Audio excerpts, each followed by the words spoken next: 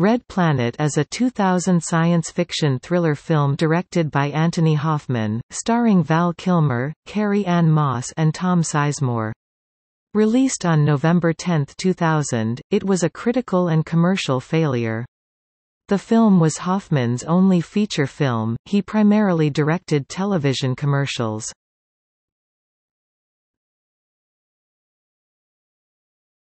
Topic: Plot.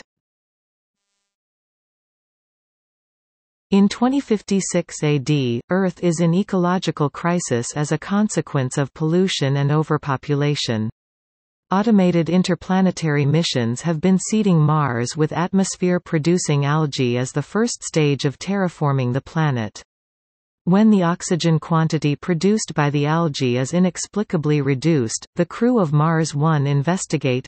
A crew consisting of Quinn Burchnall, Tom Sizemore, a geneticist, Bud Chantelas, Terence Stamp, an aging philosophical scientist and surgeon, systems engineer Robbie Gallagher, Val Kilmer, commander Kate Bowman, Carrie-Anne Moss, pilot Ted Santon, Benjamin Bratt, and terraforming scientist Chip Pettingill, Simon Baker.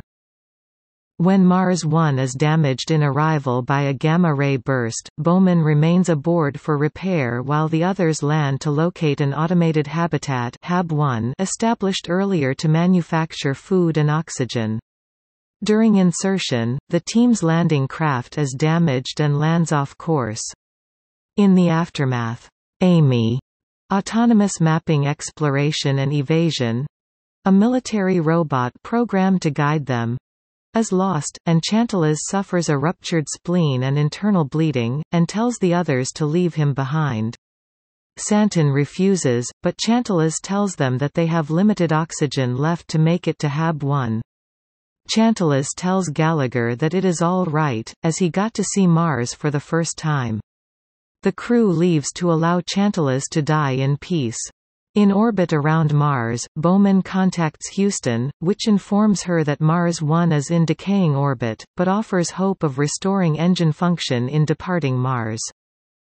On Mars, the landing party find HAB-1 mysteriously destroyed. They are baffled for an explanation, since the module was designed and field-tested in Tornado Alley to withstand any damaging storms on Mars. All expect their imminent deaths by suffocation. Pettingill and Santon wander from the others to explore, later to reach a canyon where Pettingill accidentally kills Santon, after they get into a fight over whether or not the mission was a failure, and that Pettingill realizes that Santon would never accept defeat. Pettingill returns to Burchnall and Gallagher, and tells them that Santon killed himself. His oxygen depleted, Gallagher opens his helmet, choosing a quick death over asphyxiation, and discovers that Mars' atmosphere is thin but breathable. The only salvageable material from the habitat is all of the liquid fuel, which has ruptured out of its containers but pooled under the wreck. With no remaining power in their suits, the astronauts set it on fire with a flare so they can have a bonfire to survive the massive temperature drop of the Martian night. Amy reunites with the crew, and the three astronauts notice the robot is damaged and attempt to shut it down so they can recover its guidance device. Perceiving their actions as a threat, Amy breaks Burchnall's ribs and pursues the others before retreating. Gallagher tells the others she has gone into military mode, and intends to kill them all one by one. She wounded Burchnall instead of killing him because she has been programmed with knowledge of the old guerrilla tactic that a wounded man will slow the enemy down since effort must be expended to transport a wounded teammate. Eventually, Gallagher builds a makeshift radio from parts of the Mars rover Pathfinder, through which Bowman instructs them to use a Russian probe sample return system to launch themselves into orbit. During the trip, Bowman tells Gallagher that the probe can hold only 2 people. The trio takes shelter from an ice storm inside of a cave. Devastated by the recent news and afraid of being left behind, Pettingill flees with the radio, only to be killed by Amy. After the storm subsides, Gallagher and Burchnall recover the radio from Pettingill's corpse, and discover that it has become infested by insect-like native Martian life identified by Burchnall as Nematodes. The insects are highly flammable, as using a simple cutting torch on Pettingill's corpse to free his grip caused a chain reaction, making all of the insects in his corpse explode like firecrackers. Later, the two encounter a field of algae being eaten by the insects, and Birchnell pieces together what happened. The Martian insects had lain dormant on their almost dead world, but when the probes from Earth spread algae fields across Mars, it gave them a massive new food source and led to a population explosion. The Martian insects are what caused the algae to disappear, but in the process they actually gave Mars breathable oxygen levels, because they produce oxygen as a waste product, explaining why they are so flammable. The insects are also what destroyed the habitat module, as they tore in to get to the food supplies inside. Birchnell explains to Gallagher that the biochemistry of alien insects' respiratory metabolism is capable of producing oxygen far more efficiently than human science is currently able to. Studying the insect's biochemistry is the key to terraforming Mars, and may even lead to discoveries which will allow Earth's polluted atmosphere to be repaired. However, Birchnell is attacked by swarms of the insects when blood drips from an open wound. Rather than be eaten alive, he passes his sample vial of insects to Gallagher before immolating himself and his attackers. Gallagher reaches the Russian probe, finds sufficient fuel to power the rocket's engine, but not enough electrical power to launch the probe, and realizes that the only available replacement is AMEE's power core.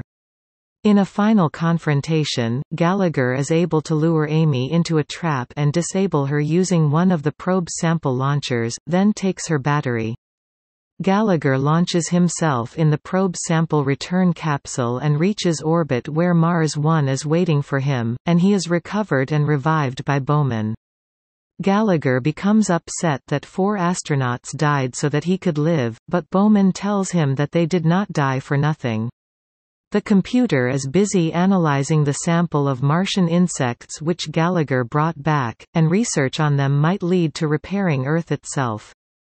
With a 6-month-long trip back to Earth, the computer has plenty of time to analyze the insects, and Bowman and Gallagher have time to start pursuing a romantic relationship.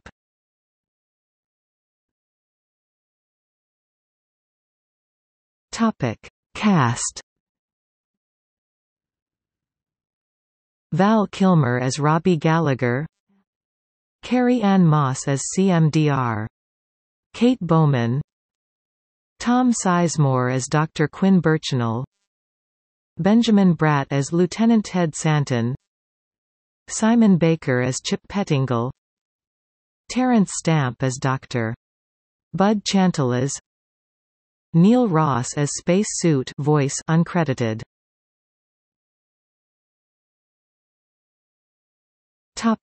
Production.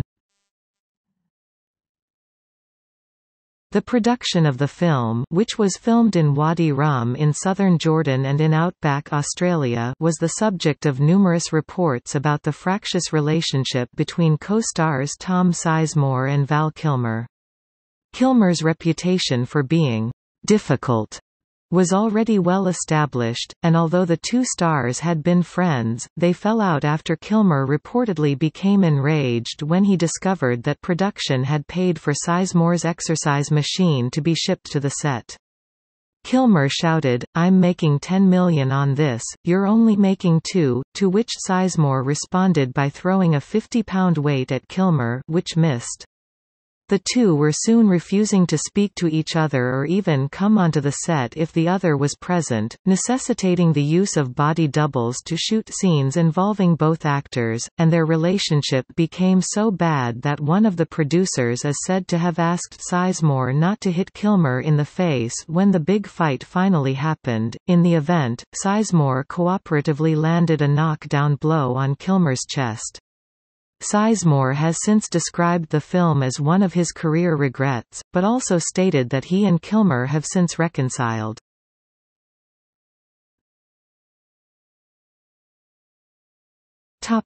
Release.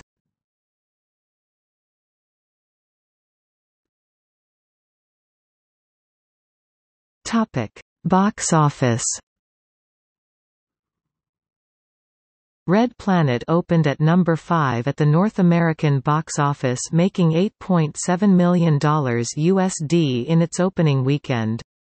The film was a box office bomb, grossing $33 million worldwide against an estimated budget of $80 million.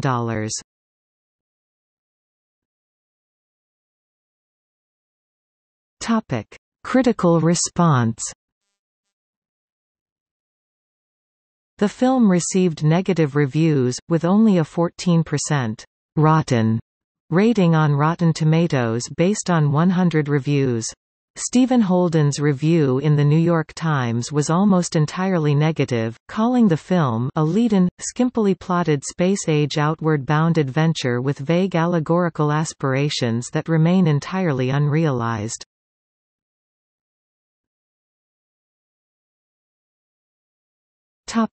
Music. The music for Red Planet was composed by New Zealand musician Graham Ray Vale, with performances from French singer Emma Chaplin.